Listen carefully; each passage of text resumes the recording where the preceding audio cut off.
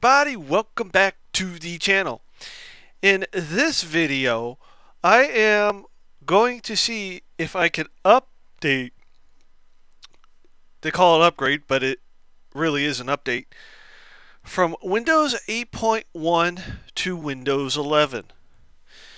Now, I've been wanting to do this for a little bit, but I figured, hey, now's the time to do it.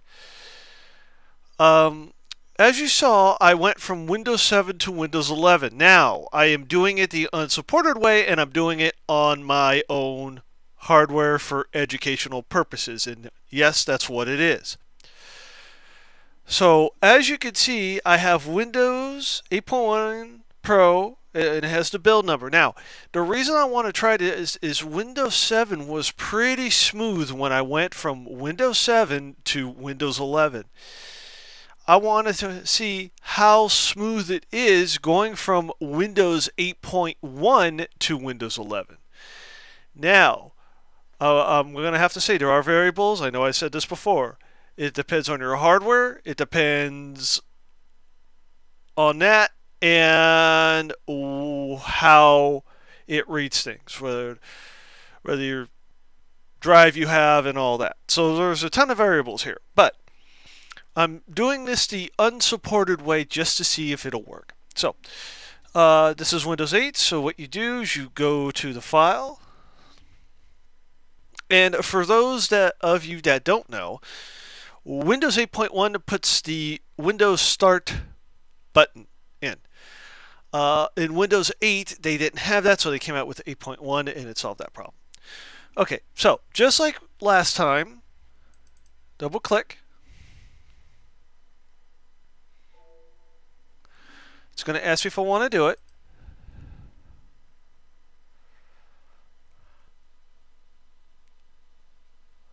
And yes, I'll have two installations of Windows 11 side by side. I like to do that so that way I have one perfect copy and I have another copy that I messed with, so you could see one that's not messed with compared to the one that has been messed with.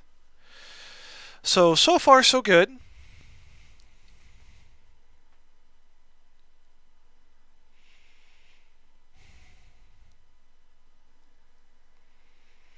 Still reading the disk.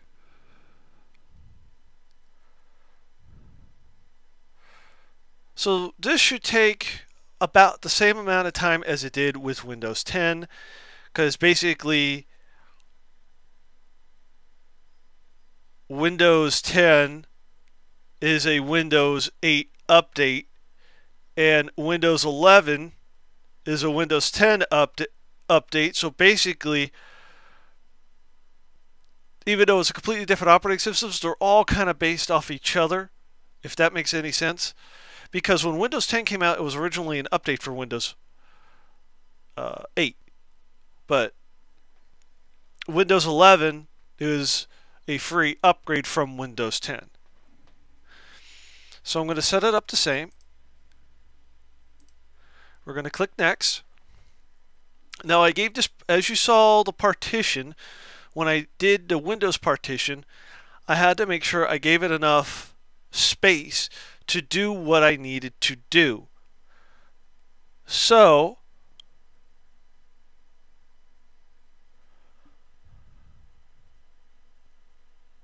now here's an interesting thing. I need a serial number just to update Windows 8. Windows 7, you didn't need that, but Windows 8 you do. So let me put in my activation code and I will be right back.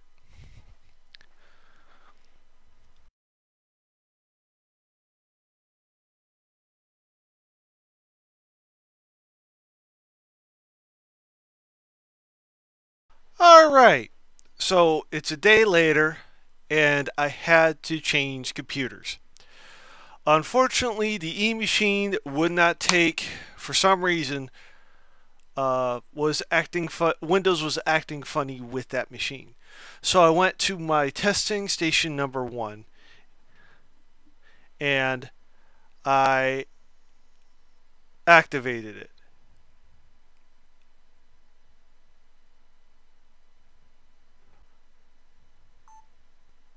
So what's going to happen is I'm going to do this the unsupported way.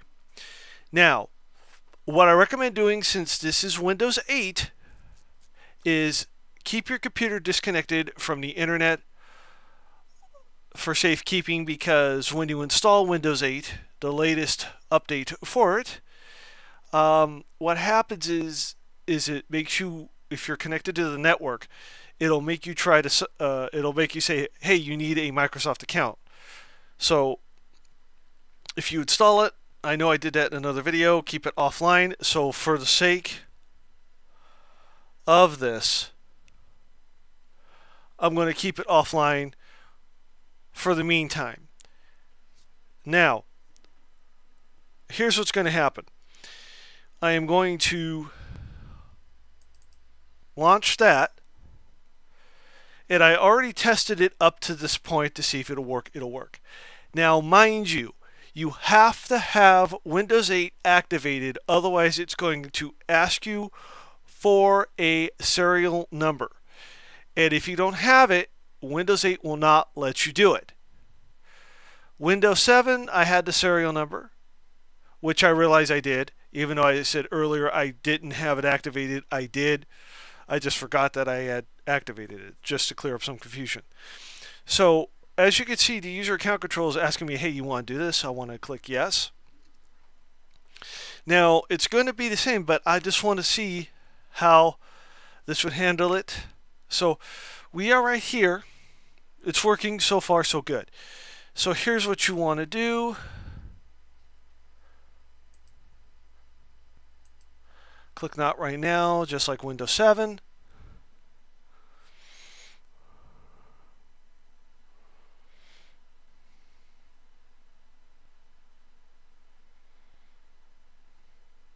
Now note that this is my other testing computer. So right now it's going to work because I got to this point. So I'm going to click accept. It's going to ask me what I want to keep. It's going to take a little bit of time, which is okay.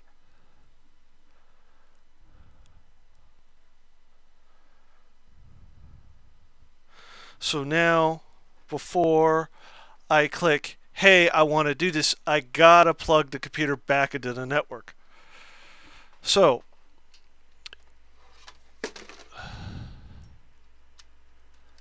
turn on my switch, networking switch, not the other kind of switch. If you're a gamer, you know what I mean. Alright, so everything is turned back on. And now we click install.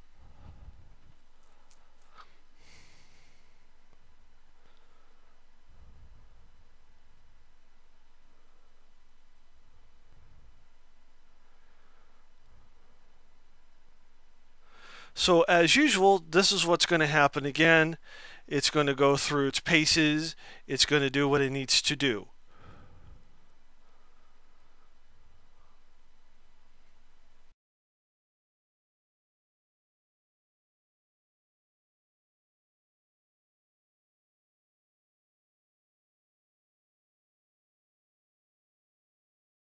All right, it is now done with this part of the installation.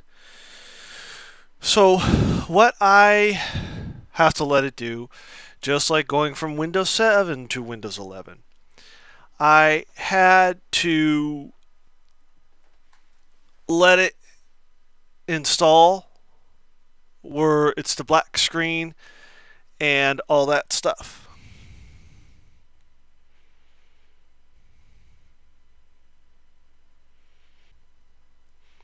So what will happen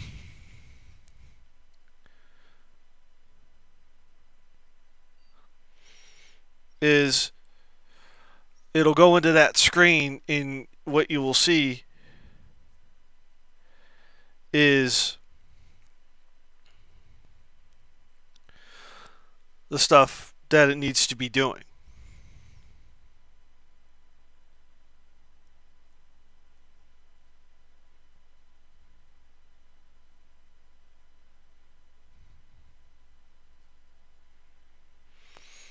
So what's going to happen here is just like what happened when I went from Windows 7 to Windows 11, and even when you install it. It's going to start reading the disk, and it's going to go install the files.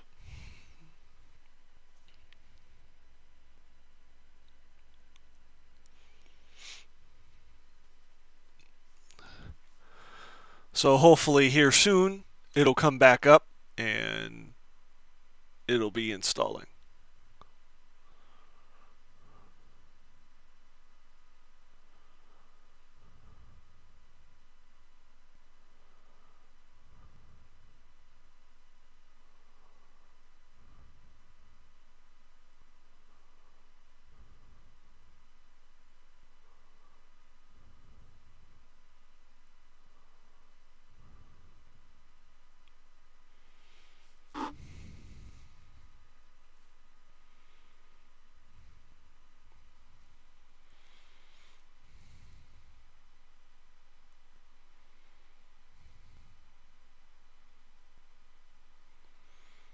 Alright, so just like last time, you see the pinwheel.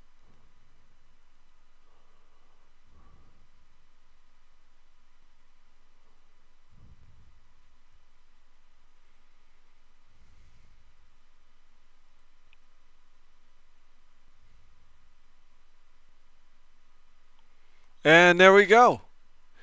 It is now updating to Windows 11.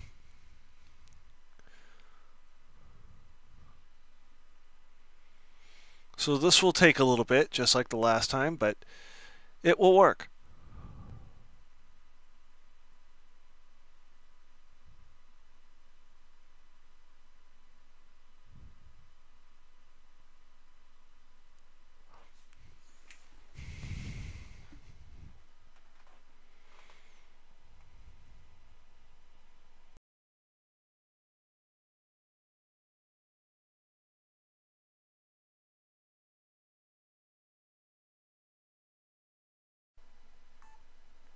Alright, so it is at 86%. This has been about 20 minutes later.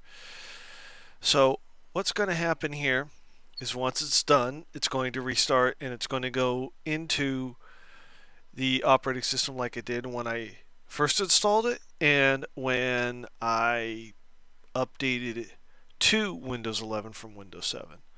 So it shouldn't be too much longer, and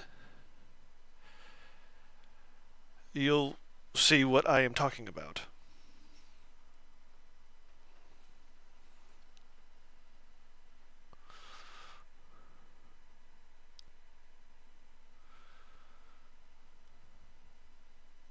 In a second here.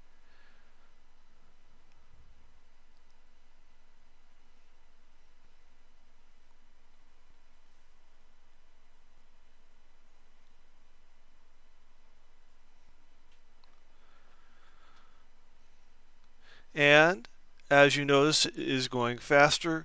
My testing station computer number 1, which is what this is installing on, is, as I said before, it's a little bit more powerful than the eMachine.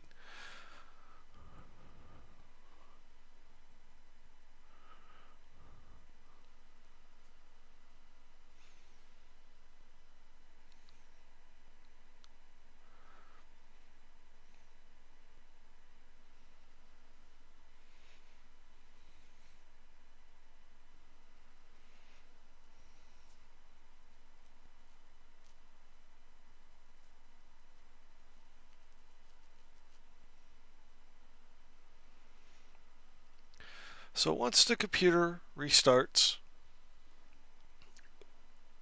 it's going to go into the first initial startup, as you will see shortly.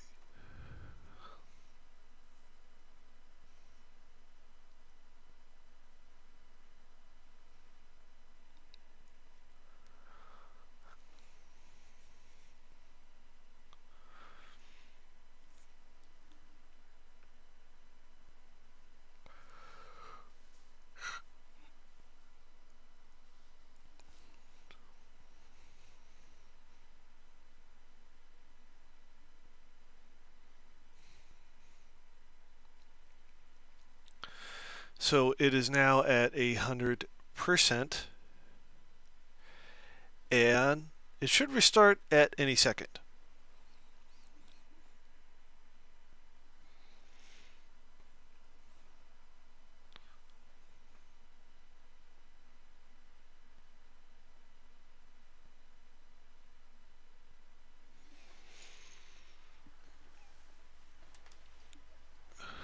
And once it restarts, it's going to go into the desktop.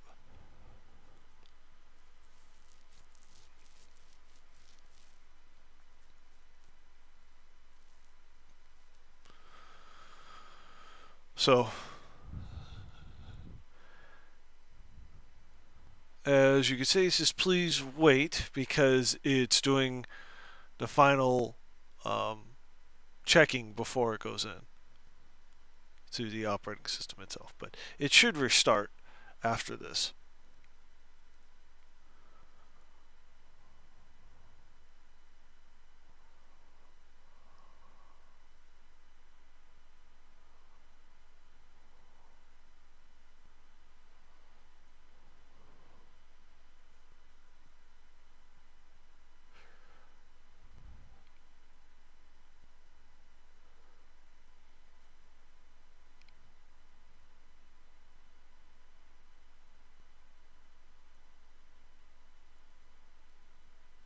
And just like last time, it's going to go where it says, hi, we are getting things set up for you.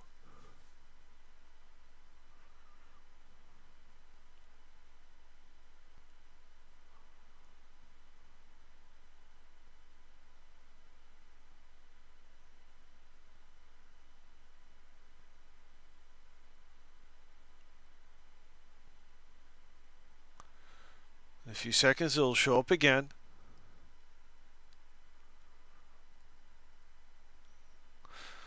Those blue and purple image in the background will show up.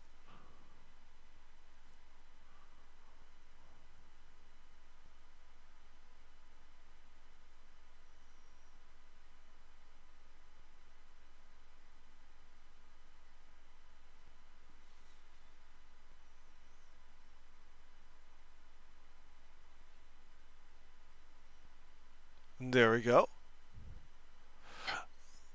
I stated this in one of my previous videos.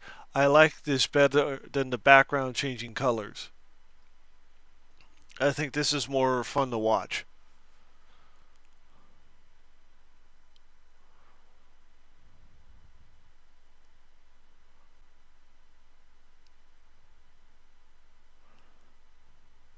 That is the graphics card driver wigging out a little bit.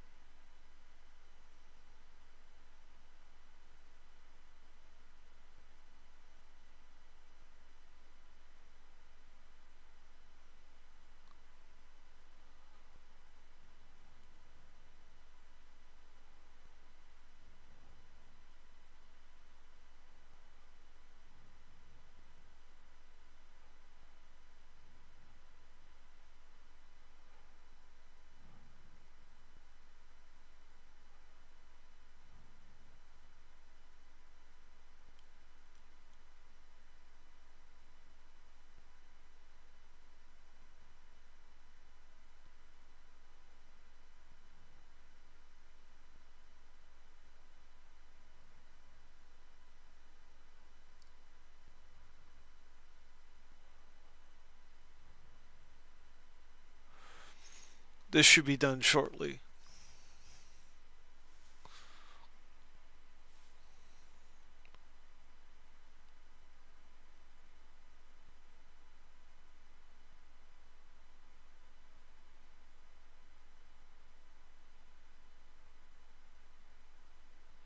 And it's going crazy again.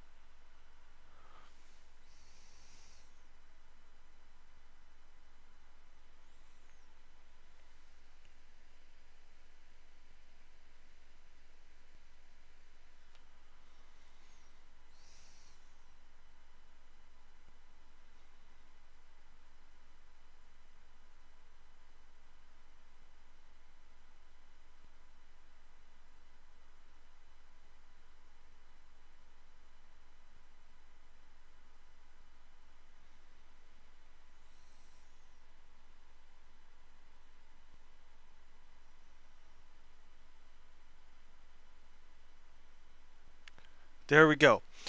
So we are at this screen again. And you can do this, you could do this just like last time.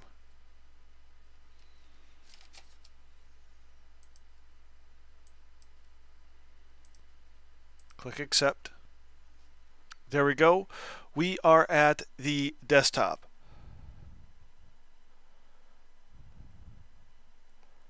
There we go.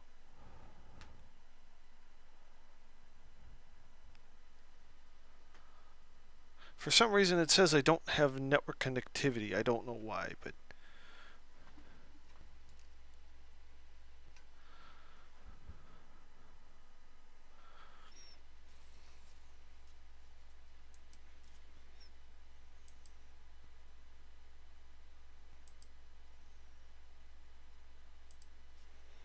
it's also still going into it.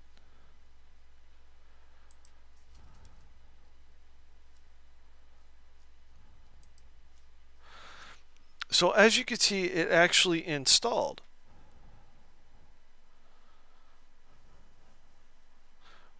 Which is awesome.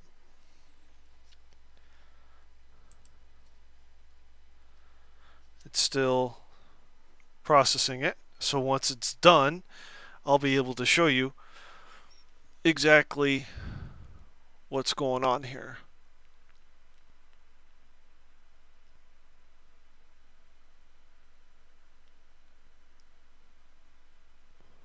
There we go, the calculator showed up.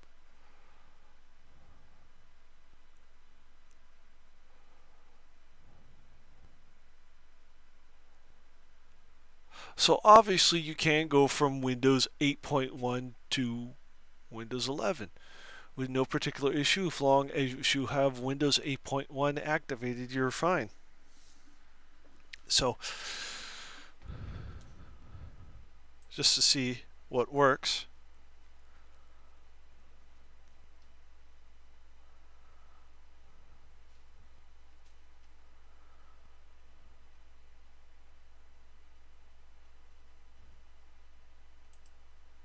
There we go, so that program opened up. Let's see what else will open up. Calculator.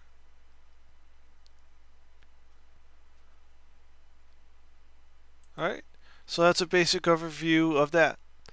So anyway, with that said, that is it for this video. Please comment, like, subscribe, and click that bell for more notifications.